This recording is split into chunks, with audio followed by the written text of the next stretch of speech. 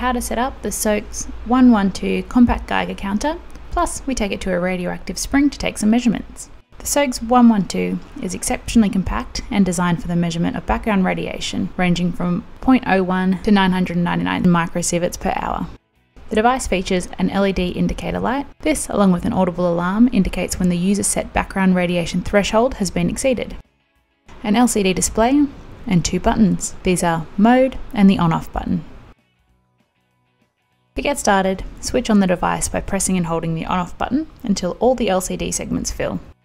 The device switches on and is in background radiation measurement mode.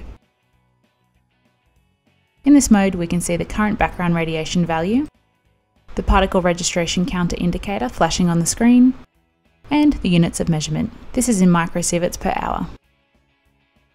Pressing the Mode button switches into the accumulated dose display mode. In this display mode, the LCD screen shows the accumulated dose value and the units of measurement. This will depend on the accumulation level and will be in either microsieverts, millisieverts, or sieverts. To clear the accumulated dose and reset the calculation, press and hold the Mode button while in accumulated dose display mode. The segments will flash on the display, and reset is complete when the device returns to 0. Next, we'll go over the device setup menu. There are 4 adjustment options. Enter the setup menu, press and hold the Mode key while in background radiation measurement mode until H1 appears on the LCD. The H1 setting is the auto off adjustment time. H1 and the current setting, in this case 10 minutes, will flash on the display. To adjust this setting, press and hold the Mode button until the parameter starts to flash. Then use either the Mode or On-Off key to cycle through the options. Choose an auto off time between 10, 60, 120, 0, 1, 3, or 5 minutes. When your required auto off time is displayed, press and hold Mode to save the setting. Continue to hold the Mode button down as all the segments flash. Release the button once your set value remains on the display. Now H1 and the newly set value will alternate on the display. Press Mode or the On-Off button to move on to the next settings option. Menu setting H2 is the background radiation threshold value. H2 and the current set value will alternate on the display.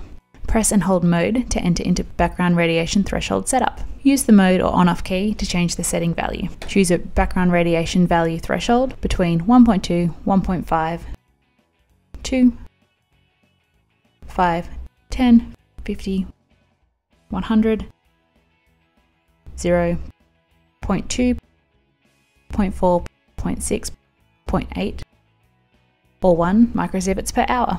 When your required threshold is displayed, press and hold Mode to save the setting. Continue to hold the button down as all the segments flash, then release the button once your set value remains on the display. Now H2 and the newly set value will alternate on the display. Press On-Off to move on to the third menu option. Menu item H3 is the sound indicator. Press and hold Mode to enter into the sound indicator setup.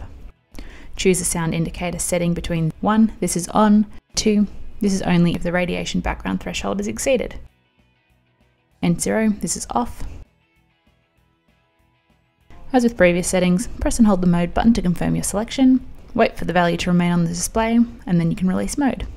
Press the On-Off button to move on to the final setup value. This is H4 LED light indicator setup. Press and hold Mode to enter LED indicator setup. Choose an LED indicator setting between 1 is on, 2 is only flashing if the radiation background threshold is exceeded, and 0, this is off. Press and hold the Mode button to confirm your selection, wait for the value to remain on the display, then release the Mode button. To exit the setup menu, press No keys. The device will automatically return to the background radiation mode after no keys have been pressed for a few seconds. Time to take a measurement. Around the office, we achieve a background radiation level around 0.09 to 0.1 microsieverts per hour. So we decided to take our Soeks 112 out to a radioactive hot spring to see what we could measure. We trekked up to Paralana Hot Springs in the Flinders Ranges, about 600 kilometres north of Adelaide.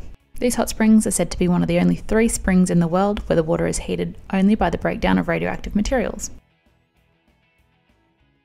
For reference, we stopped at a non-radioactive spring on the way. The baseline measurement here was also similar to what we experienced in the office, around 0.09 to 0.1 microsieverts per hour.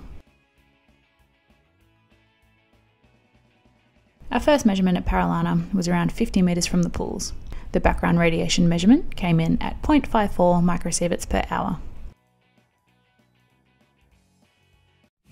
Down by the spring, the level starts at 1.06 microsieverts per hour and begins to climb rapidly. As the level exceeds our preset alarm limit of 1.2 microsieverts per hour, the audible alarm begins to sound.